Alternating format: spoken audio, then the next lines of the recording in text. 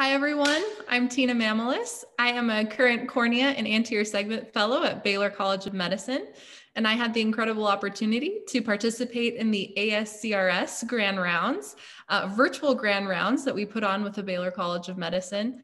This has been an incredible opportunity for me as a young training ophthalmologist to both see how my mentors and those that I really respect in the field think about complex patients, in my case, a patient with neurotrophic keratitis, and understand their thought process as they really delve into these really difficult patient situations.